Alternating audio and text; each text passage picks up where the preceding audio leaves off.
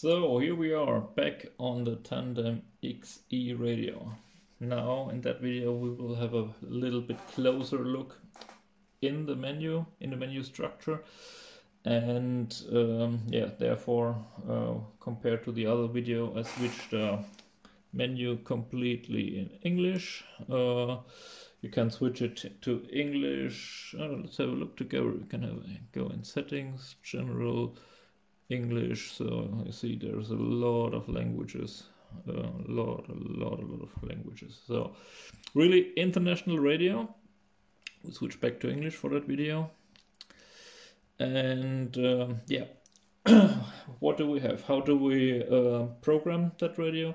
We got one button block here and a wheel there with the center button.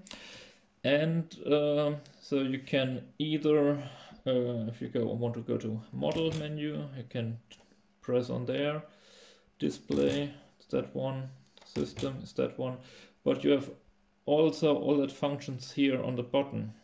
So it's a touch screen, really handy one. So you can go there, not a problem. You can also slide them here. And if you don't really like touchscreen, you can use that wheel here to go forward and backward. If you want to choose a function, just press the center button to enter there. So there's a lot of ways you can run the model or run the setup. And we want to have a look together here on outputs. You have all your outputs with showing you all the channels and what's moving. The model is moving already at the back. It's switched on. And yeah, what's a bit special, or what was at least a bit special to me, all the settings are done in mixers. So even if you just want to have that stays in German because you type that name in. By the way, talking about names, you can give every channel, every mixer, you can put your own name in. So that's why here we have we are still in German, because that's all names that I put in. Let's say that Schild heben, which means lift the blade. We type again, and then it asks us, what do we want to do? Edit, or add a mix there, or move it, or clone it. We want to edit it. Because, as I said, even that really basic function where you say that the joystick here should control the channel, we can have a look. So should, for example, let's have a quick look, channel 3. So I want to control channel 3 with that function. Even that is done in mixers, and that was a bit new to me. But in the end, if you know it, it's really cool because you have everything in one menu. I don't know if it really need to, if mixer is a good name for it. But yeah, however, you have everything there. You have mixers there. You have all the setup there. And you can switch it on and off with that's the first, or the first is the name. You can switch it on and off, or here it's always on. You can give them a switch here. I have different flight modes. I will show you that later. The source. So where is that function coming from? If you just enter here, it gets that direct. If you, for example, move that left and right, it's that function. Back to that. If you would have it here, you can have it here as well, but we'll just go quickly back to that stick. So it's really easy to choose the stick. You can set curves, add different curves. You can see here, you can do really crazy curves. We did some tests with that. Yeah, offset, movement, slow up, slow down, so a lot of functions. And on the button you set the output. You just give it the output channel, which gives you the whole list of channels, where you say I want to be. Left that menu, but let's quickly enter back in.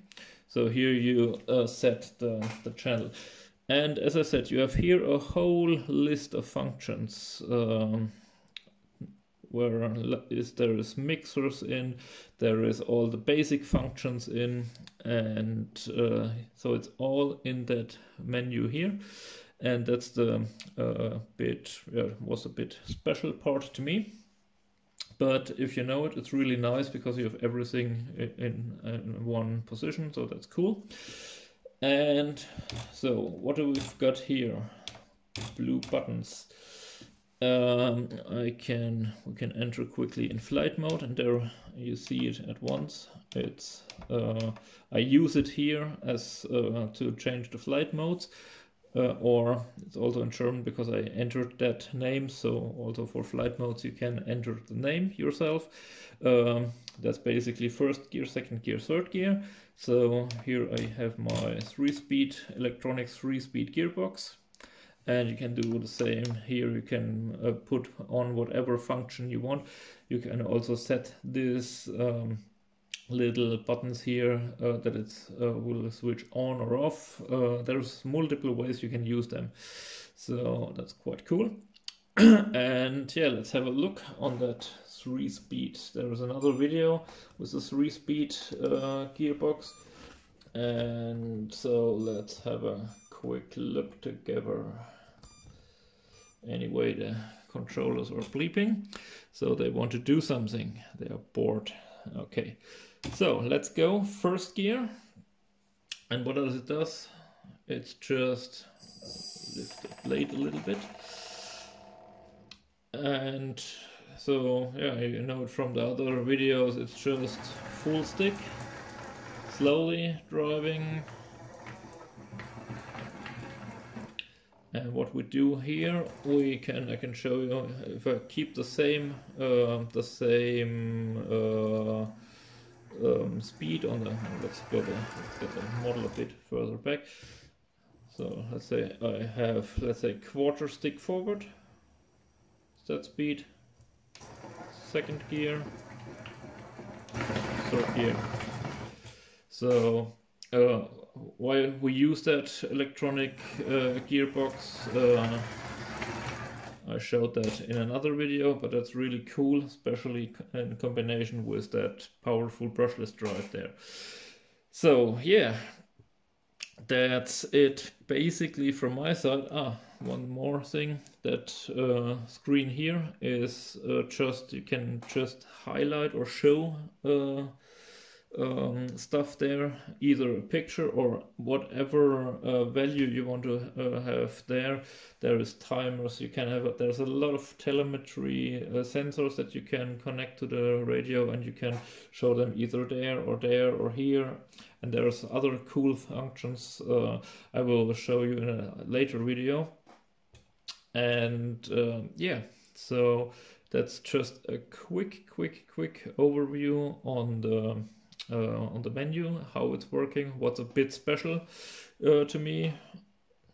We can have a quick look here on that screen menu. Forgot that. So here you can see change widget, so you can for each little function you can say what you want to have shown here. So we have the model bitmap here. You can have the timer, so you can set whatever you want. But as I said, there's a really cool thing you can get there, and I will show you that in another video. And yeah, so system, you have all the system stuff here. yeah, as I said, if there is a special something that you want to know about a radio, how can that be set up? I'm not a pro on that, I wouldn't call it like that. I played around for a while and I really like it. But if you have something special that you want to know if that's working or how it's working, feel free to type it in the comments and I will have a look together with you guys to see if we can get that sorted. As I said, it's a quite new radio. The setup is there is like the same on other tandem radios, so it's more the XE with the 3D sticks. That's really new. But yeah, if you want to know something, if that's possible or how is that done, just type it in the comments and I will try my best to see if we can do that together and how it's done. So if you like, no problem. Okay, and as I said, there will be another video with another cool function of that radio. And so far, stay tuned and see you soon.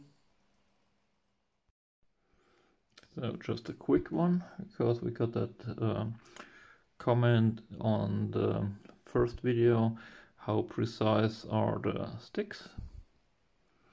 And because there seems to be with older radios some problems that the stick don't find a good center, so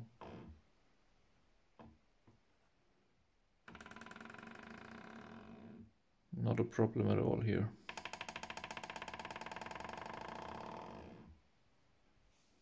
Same here. Perfectly centered, perfectly zero.